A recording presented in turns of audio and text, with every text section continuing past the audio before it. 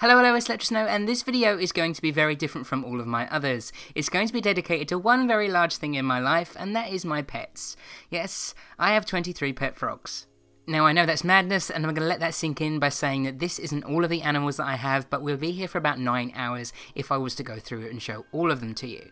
But a lot of people online have wanted to see this, so I'm going to start off with the terrariums that are in the shelf next to my desk, and we're going to start off with this one down here, and in this terrarium there are painted reed frogs. Now these tiny little guys are one of my newer additions because I have an addiction to buying them, and when I see frogs that I like, I will kind of spend whatever is necessary to get them. It is very problematic. Now these little guys, you can see why they are called painted frogs, because they have these really ornate patterns of yellow, black and reddy orange kind of colours, and they are one of my favourite looking frogs. I hadn't actually seen these guys available before. I had seen photos of them, but when I see them I was like, right, I'm buying all of them. I did get 5, unfortunately one of them died when I first got them. It is a problem when you buy reptiles and amphibians and kind of frogs like this because they are very delicate, and sometimes people don't necessarily give them the best husbandry when they are in pet shops. But I have them now, and they are probably getting the best you could ever imagine, because as you watch this one here, he's very well fed.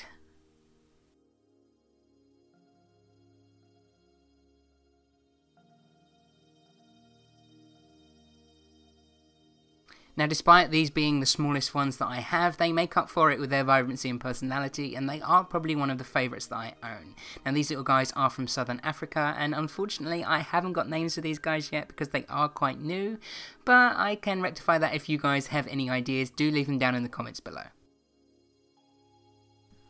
Moving straight across to the next terrarium, there's only one frog in here, and this is Lumpy. Now this species of frogs has several different names. They go by the Asian painted frog, the bubble frog, the banded bullfrog, or the chubby frog, which I like to call him. I highlighted his eyes there just because you can see where he likes to hide. He is extremely lazy and will only move if something goes past his mouth that he can try and eat. Now this species of frogs does like to burrow, and I actually had to dig him up to show him to you guys, and when I got him out he was in mid-shed. Yes, frogs shed their skin exactly the same as lizards and snakes. It's just ever so slightly different. Now I'm aware that this could be disgusting to several of you, but it's also interesting as well, and I know he's an acquired taste because he looks like a living poop, but how can you not love that face with his 2 little buck teeth at the front? Straight up from him is the most established terrarium that I have, and the oldest frogs that I have as well. In here are quite a rare frog which I've only ever seen once, and I bought them obviously. Now these are marble rain frogs. I have never ever seen these anywhere else, and I actually have a pair of them. Now they are quite old, these little guys. I've had them a very long time, and this one you can just see here is my male. The female doesn't come out very often, but she's in there somewhere. She is a lot bigger than him. Unfortunately you can see that one of his eyes is white. He is actually blind in one eye, but that does not stop him having a voracious appetite and eating anything that he possibly sees moving in his line of vision. These little ones are from Madagascar, and with a name like marble rain frog, that suggests that they only like the rain, and of course these are another burrowing species as well, so you can see he is quite dirty. And I have to spray this terrarium every day with a water bottle, otherwise these guys will go kind of dormant and just bury themselves away until the moisture comes again. That's what they do in the wild. They would literally only come out when it's in the rainy season. They have a lovely cryptic pattern which does make them hard to spot in this terrarium because, as you can see, it's very good camouflage. And a cool little thing here, you see I've just allocated it with a flash on the screen. Most frogs do this, but when they see prey in front of them or something that they can hunt, they actually flick their toes. Now we'll leave that little guy to carry on eating and move to the terrarium right next to his, and in here is the frog that hates me. Completely and utterly hates me. You may be able to see 2 little eyes, and I'll allocate them right now. This is a tomato frog. Now if he sees me and notices that I've noticed him, he will give me a threat display, as you can see just there, and he'll puff himself up to be as big as he possibly can. Now these frogs are kind of toxic, not necessarily poisonous, but they do secrete a kind of like waxy substance from their skin that if you get it into your mouth will glue shut, and this is a defense mechanism that they have in the wild. If anything kind of grabs hold of them, they will secrete this kind of like waxy substance, and the animal's mouth will literally just stick together. It's kind of like a natural super glue, and as you can see they're aptly named tomato frogs because of, well, look at him. This is another species of frog from Madagascar, and he eats anything, absolutely anything that moves.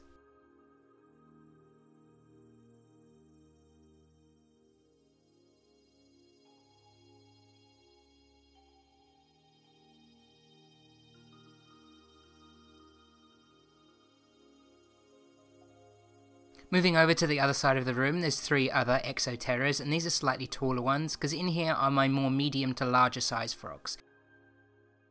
Starting out with the first exoterra that's on the left, this houses 2 white tree frogs, and these are actually 2 males. White tree frogs can be handled ever so slightly more than the other ones I just showed you. No frog really likes being handled unless it has to be, but white tree frogs are a little bit more docile and capable of having some kind of human interaction. Now, as I mentioned, there's 2 males in here. This one that you see on my hand is called Rigel, and the other one that's in there still sleeping is called Baxter. All of these frogs that I'm showing you are actually nocturnal, and he's no different. As you can see, he's not particularly happy that I woke him up.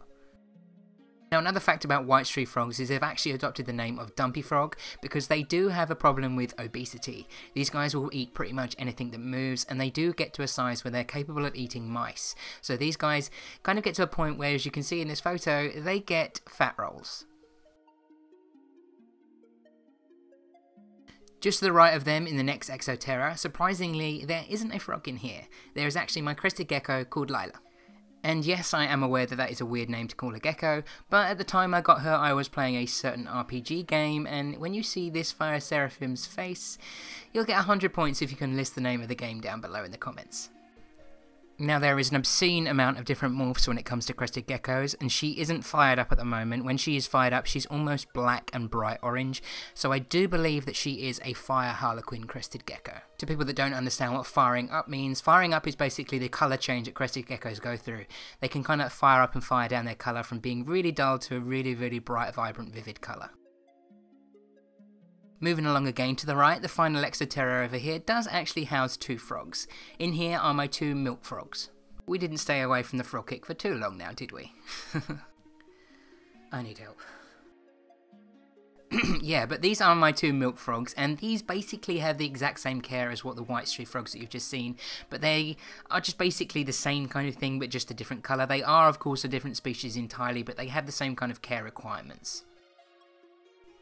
These little ones are still both juveniles at the moment, so I'm not aware whether they're male or female, but I am hoping to get a pair and to get them breeding, because who doesn't like having little tiny baby frogs?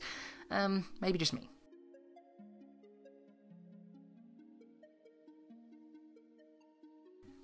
Another inhabitant to the room while I'm over this side, who I can't forget to mention, is my Herman's tortoise, Uishi.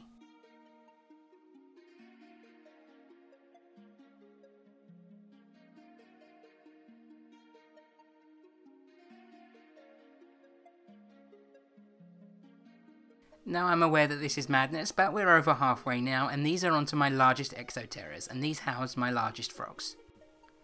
Now, this first one houses 3 of my ultimate favourite species of all time, the Mossy frog. Now, as I say, I have 3 inhabitants in here, Emerald, Peridot and Chartreuse. They are the names of the 3 Mossy frogs that I have.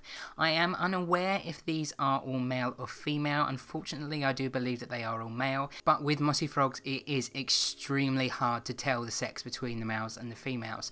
All of them call, and 90% of the time have the same kind of thumb pads. Usually just males in frog species have this extra little thumb pad on there so that they can like latch onto the females when they are breeding, but some females have them as well in this species. It is very hard to sex them. Usually a female is larger than the male, but these guys are all really kind of the same size. So I am searching and looking everywhere out there for a female because I would love to breed this species. These frogs are absolutely beautiful to me, and they are my favourite of all time. They have this wonderful camouflage to their skin and this texture which they can blend into their surroundings completely. They are also a species of frog that is extremely vocal, and every single night they make this kind of hooting and squeaking noise. I'll insert a clip here now of what a mossy frog sounds like.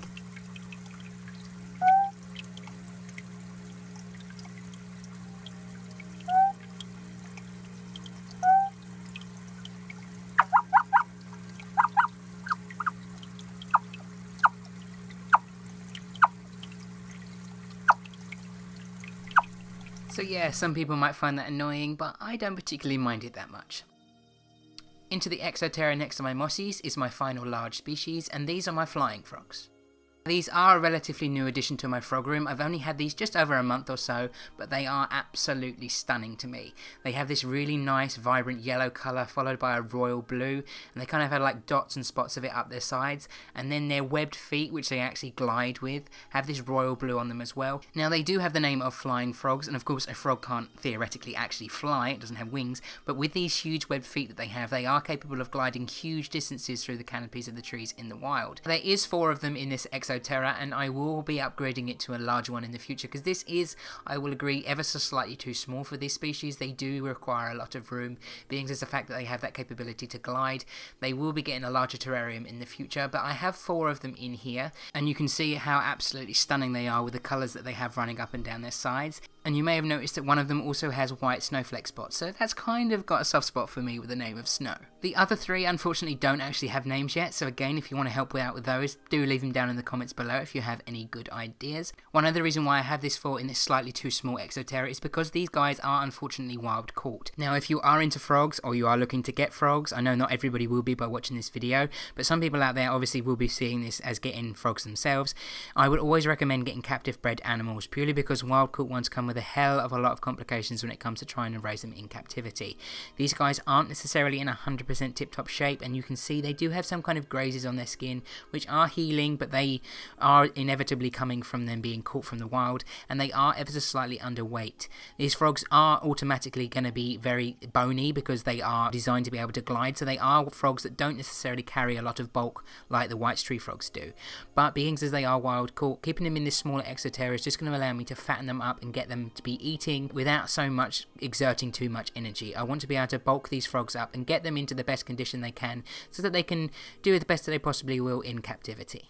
Granted, it can be said that not all species have successfully been bred in captivity, and this is one species which I believe that is quite so, because I've never seen these ones before, and I wouldn't necessarily think that they are quite common in the pet trade, so it's not very likely that people out there have been trying to breed them in captivity, and 90% of these ones that you see will be wild caught. That's just inevitable with some species. But on to the next little guy. This one is definitely captive bred. This weird fat little green blob is a fantasy horned froglet. He is extremely tiny at the moment, so he's only in a little nano Exoterra, and I've not got much substrate in there or anything really, because he's finding it very difficult to eat. Although he will dart anything that moves, he's not necessarily very quick yet to be able to catch it. So I'm getting him in there just so he can get food, because it's a smaller area for him to hunt. Now, these little frogs don't necessarily hunt. Fantasy horned frogs, and all horned frogs in general, basically are just ambush predators. They sit there and wait for something to move past them, and then they'll just dive at it and catch it. This species of frog is basically just a mouth on legs, and in a very short time, this little tiny thing that you see now is going to be about 4 to 5 inches across, and be a monster that's capable of eating anything that will literally walk past him. The final 3 frogs that I have aren't actually in this room, and they are fully aquatic species. I have an albino Xenobus toad in a studio room where I film all my makeup tutorials, and in my fish tank downstairs I have 2 small dwarf African clawed frogs.